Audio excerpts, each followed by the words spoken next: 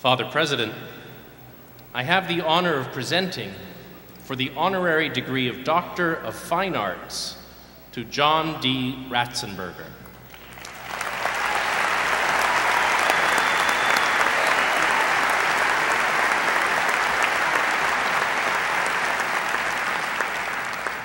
John D. Ratzenberger, in a respected entertainment career that has spanned more than 30 years, you have portrayed unforgettable characters populating classic television programs, iconic films, and groundbreaking animated movies.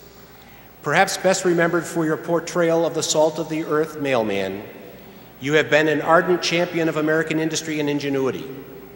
Employing your background in acting, producing, and writing, you introduced us to the amazing work of entrepreneurs, inventors, and manufacturers throughout this nation whose products have contributed to its greatness.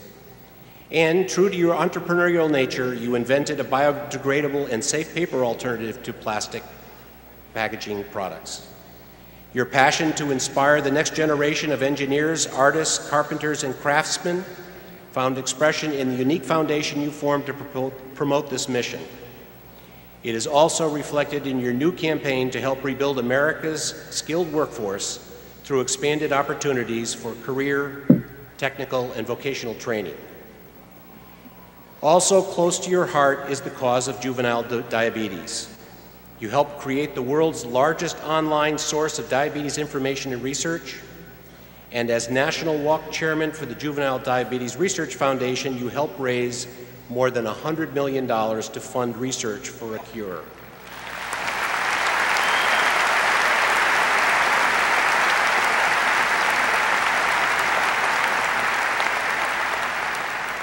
For these reasons, Father Chairman and Father President, the Corporation of Providence College presents John D. Ratzenberger as one deemed worthy to receive the honorary degree of Doctor of Fine Arts, and request you to confer upon him this degree together with all of its rights and privileges.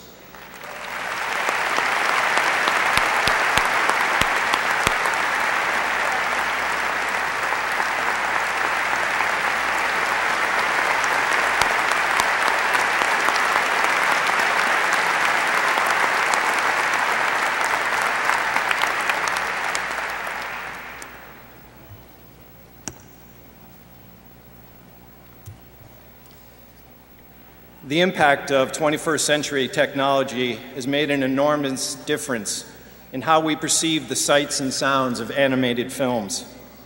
As cutting-edge computer technology advances the sound industry, animated films likewise have been enhanced, encouraging the viewer or listener to enjoy a unique audiovisual experience. As a leading voice in the most successful animated movies in film history, John Ratzenberger has been at the epicenter of all these technological advances.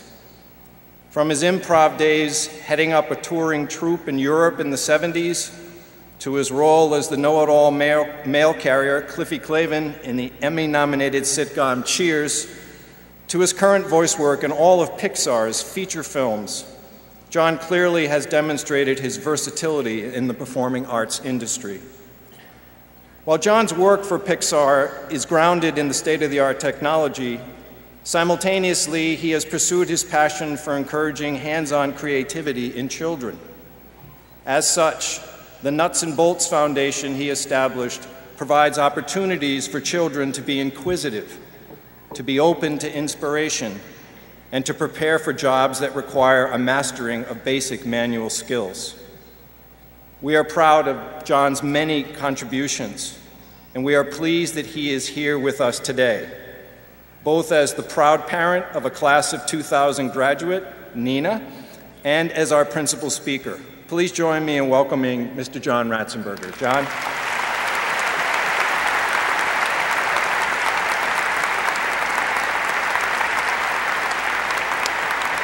Thank you. Thank you. The best definition of the road to success that I've heard was Winston Churchill. He said that success is a result of going from failure to failure with enthusiasm. He's also the man who said, never stand when you can sit, never sit when you can lie down. So go figure. When I was a young man growing up in the bucolic seaside village of Bridgeport, Connecticut, it's great to have you here. Have you searched them for weapons? Much of my winter indoor time was spent reading books. Now, books then were made of paper and didn't require batteries or a wall socket. The words were just right there, like they were waiting for you. My first favorite author was James Fenimore Cooper, the writer of The Deerslayer, Hawkeye, Last of the Mohegans. The protagonist was Natty Bumppo. That's the part played by Daniel Day-Lewis in The Last of the Mohegans. Because of his woodland prowess and survival skills, the locals, Chingachgook especially, gave him the names of Deerslayer and Hawkeye. But the townfolk knew him as Nathaniel Bumppo, Natty for short, and in retrospect, I suppose I fashioned my life using him as a template. What fascinated me most about that character is that he would set off into the deep green forests without any idea of a destination. He seemed more excited and interested in the journey through the wilderness than the actual getting there, wherever that was. No cell phone, no debit card, just gunpowder, shot, and hardtack enough to last until he could find something to eat. But he did have a moral compass. He knew the difference between right and wrong. He listened closely to the natives that had been in this great wilderness for centuries and learned from them the ways of survival. They in turn respected him for his willingness to listen and understand the meaning of a cracked twig or a forest gone suddenly silent. Every day was an education, and he was an eager and willing student. So after my 4 years of university, with a degree in English, I set off with some tools and traveled New England, trading the skills I had picked up working summers as a deckhand on an oyster boat and as a carpenter building houses in the southern Connecticut area. Well, I thought I was a carpenter until I walked up to a building site a few years before and asked the boss if he needed another house framer. He looked down at this 18-year-old kid and said with a thick brogue, "So you think you're a carpenter, do you?" Sure, I said. "Well, we'll see," he said. And he pointed to a huge pile of joists, 2 by 12 inches, 12 feet long, each and every one.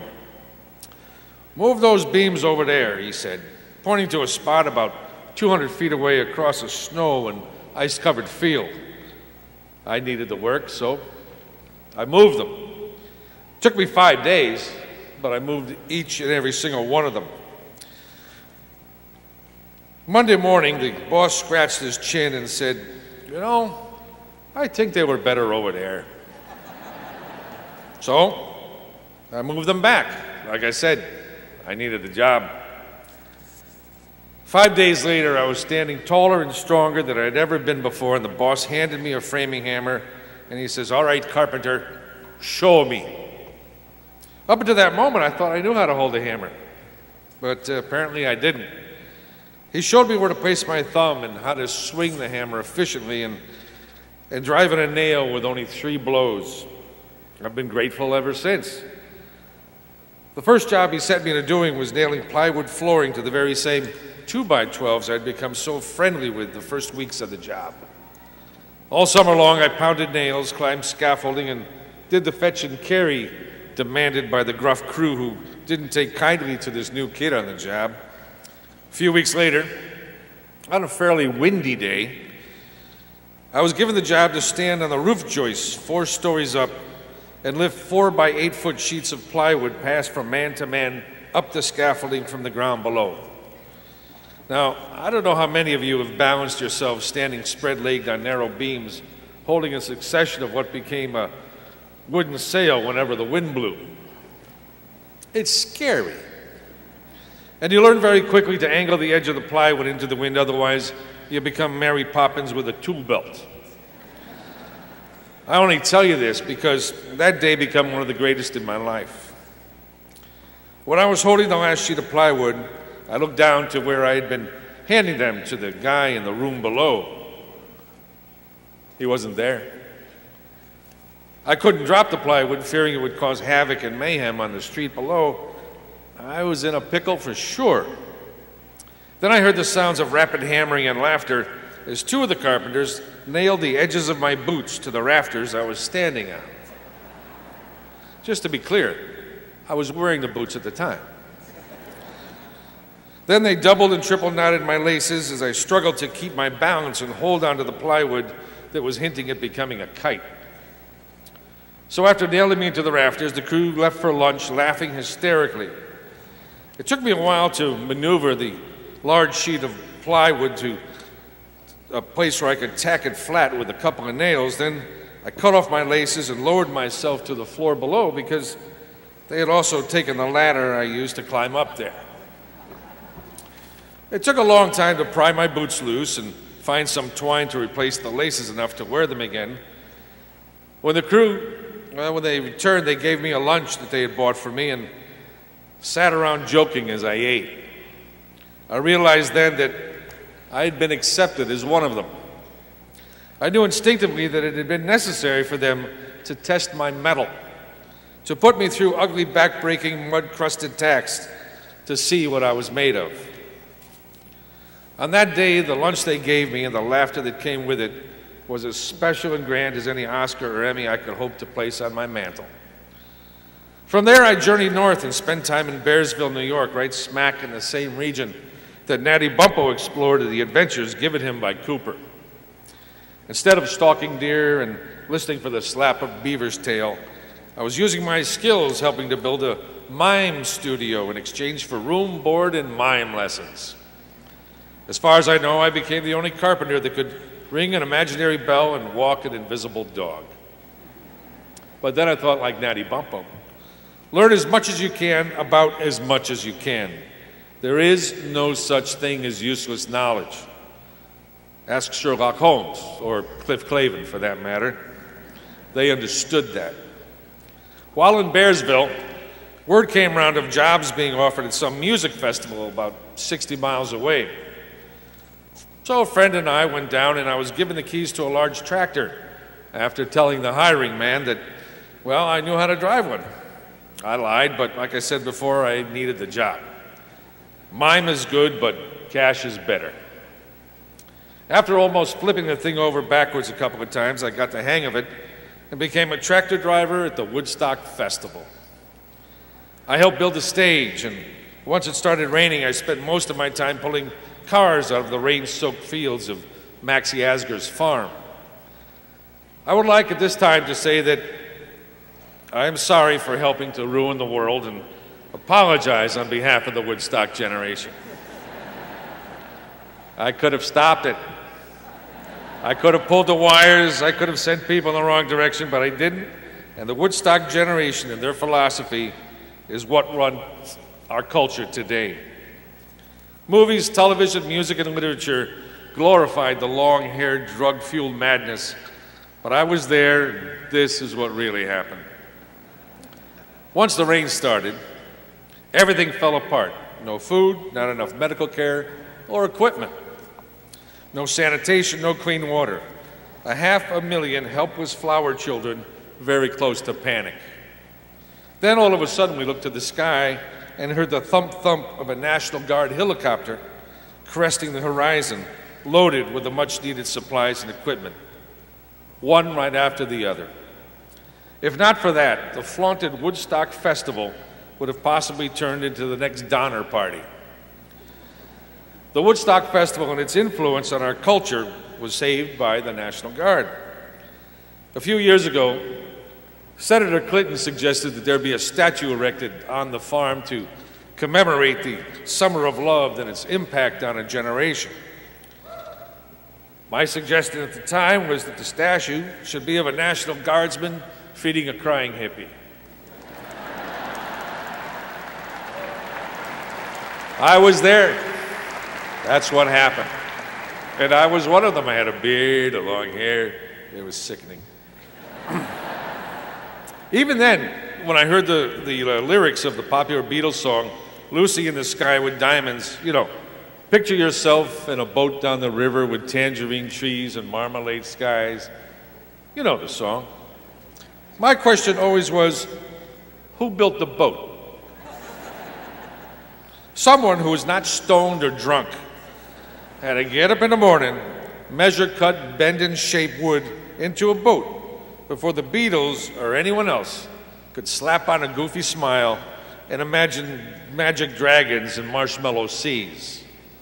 Someone had to get up in the morning, put their hand to something useful, and be responsible for their work, themselves, and their families. It was that philosophy that built and shaped this civilization. It is that philosophy that brought us to the dance, and as the saying goes, dance with the one who brought you. I have always been a fan of the Judeo-Christian ethic that you don't have to be Jewish or Christian to follow. Be responsible for yourself and the family you create, and let your work speak for you. While I was touring this great country during my show, John Ratzenberger's Made in America, I had the opportunity to visit factories that make everything from bagpipes to baseball caps to bulldozers and bathtubs. It was at one of the larger companies I got to talking with the CEO about the young workforce entering the marketplace. He told me a story that I've heard variations of across the country. He had hired a young man fresh out of college to work at the headquarters office at a very decent salary. After 3 days, the CEO told me they had to fire the kid. Apparently, he wouldn't listen to anyone else's advice or direction. He always thought his ideas were the best, and he refused to work in a team atmosphere. The boss had no other choice but to show him the door after only 3 days on the job. On the 4th day, the kid returned with his mother. The mother walked up to the CEO and told him to apologize to her son because he had hurt his self-esteem. Another true story. Once again, I have to apologize on behalf of the Woodstock generation, where the notion of anointing someone with self-worth for doing nothing first raised its ugly head. Before that feel-good generation took charge, you actually had to earn self-esteem. You had to go out in the woods and figure things out for yourself. You had to listen to people who had been doing the job long before you got there. Before the notion of giving a child rewards for doing nothing, you had to be at least passively good at what you did in order to participate. Before the era of overpraise and play dates, there was a time you had to try out for a Little League, and if you weren't any good at it, you simply were told so and you didn't make the team. You didn't get a uniform and a trophy simply for just showing up. But what you did get was a golden opportunity that gifted you for the rest of your life. You were able, at a young age, to learn the skills necessary to handle an emotional crisis. If you didn't make the team, you either practiced until you could, or you found something else like stamp collecting, tap dancing, or ventriloquism. Nobody gave you a trophy just for showing up, and yes, I still enjoyed tap dancing. So, I didn't bring my shoes with me, so you're lucky. So all you parents out there, I ask you not to scold your child's boss on self-esteem. Instead, nail the kid to the rafters and let them figure it out on their own.